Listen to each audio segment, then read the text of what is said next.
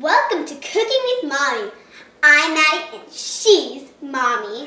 Welcome to our show. Today we're going to be making a really healthy, easy, and fun snack that you can make with your kids. A classic really, ants on a log. Don't worry kids, it's not real ants on a log. It's just raisins. It's just raisins, that's right. And it's also just peanut butter. Little tip to those moms and dads and grandparents out there, I like to swap in natural peanut butter, and there's a lot of great natural peanut butters in the market nowadays that taste awesome. Just swap it into that peanut butter and jelly sandwich one time and then they won't even know the difference, right? Really healthy.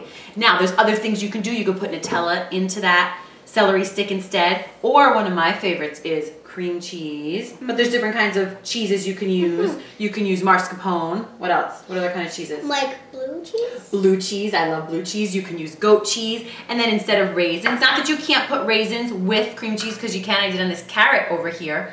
I like to do olives, green olives. I'm not like a big fan of olives, but I know you're going to choose olives because it's your favorite. I do. I love olives. And you know what? Kids also like black olives. That would be a good substitute as well. But let's get started.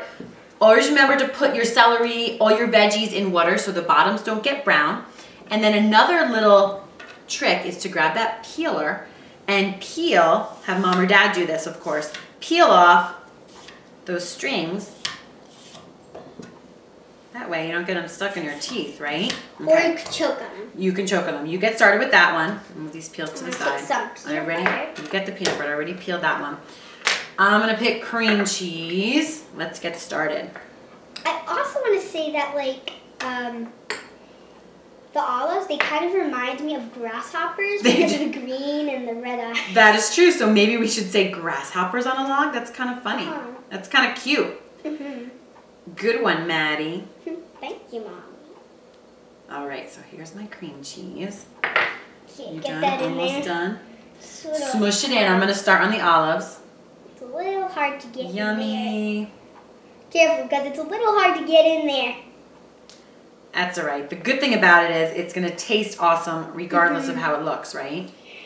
Yeah. Also, I like to say it doesn't matter how it looks, it matters how it tastes. That is so true. There we go. There are my grasshoppers on Wait, a log. I'm not ready. Okay, go grab your... And I'm going to take some raisins instead. Grab your raisins. Now, this is a great snack to have after school. You can even put it in your lunchbox at school. That's a good one. Anytime. All right, there we go. Finish up your last one. Beautiful. Ants on a log.